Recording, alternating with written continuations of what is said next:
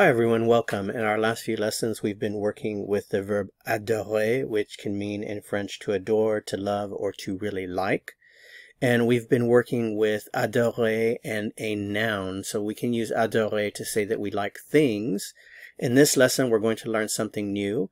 When you conjugate adorer, you can follow it by an infinitive to say that you love to do something, or that you adore doing something, or that you really like doing something. So first let's review our conjugation. So I love, remember this can also mean I really like or I adore, it's all the same. All we need to do is add your ending here. So we have our root adore and then the ending for je, j'adore. J'adore, du love, the informal you, the ending to adore, s. He loves, the ending is e, il adore. She loves, the ending is e, elle adore. One loves, we love, they love, remember the on adore. And finally, you love, this is the formal you, but the singular form, vous adorez. So we have j'adore, tu adores, il adore, elle adore, on adore, vous adorez. Okay, so now the fun part, we can add infinitives after the conjugated verb to say that we adore doing something, we really like to do something, we love to do something. So I've chosen the infinitives manger, to eat, nager, to swim, lire, to read, voyager, to travel, cuisiner, to cook. So now let's look at all of the things that we can do with the information that we have here on the screen. If I want to say I love to eat, I would say j'adore manger. I love to swim, j'adore nager. I love to read, j'adore lire. I love to travel, j'adore voyager. I love to cook, j'adore cuisiner.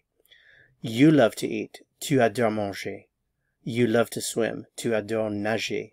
You love to read, tu adores lire. You love to travel, tu adores voyager.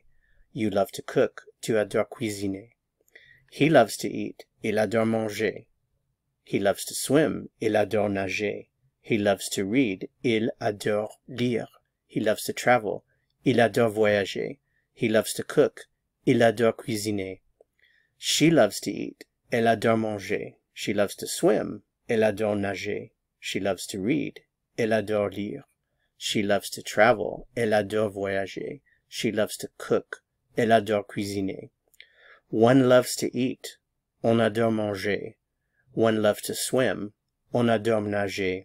One loves to read, on adore lire. One loves to travel, on adore voyager. One loves to cook, on adore cuisiner. Remember that on is commonly used for we, in other words, instead of the nous. So if I wanted to say we love to eat, we would say on adore manger. We love to swim, on adore nager. We love to read, on adore lire. We love to travel, on adore voyager. We love to cook, on adore cuisiner. Okay, and our last one here, you love to eat. Vous adorez manger. You love to swim. Vous adorez nager. You love to read. Vous adorez lire. You love to travel. Vous adorez voyager. You love to cook. Vous adorez cuisiner. You can really say a lot in French if you understand the information on the screen and you know how to put it together. So I hope that you're excited that your ability to communicate in French is growing by leaps and bounds. Thanks for watching. If you found this lesson helpful, I would appreciate it very much if you'd give it a like, and I hope to see you in the next lesson. À bientôt.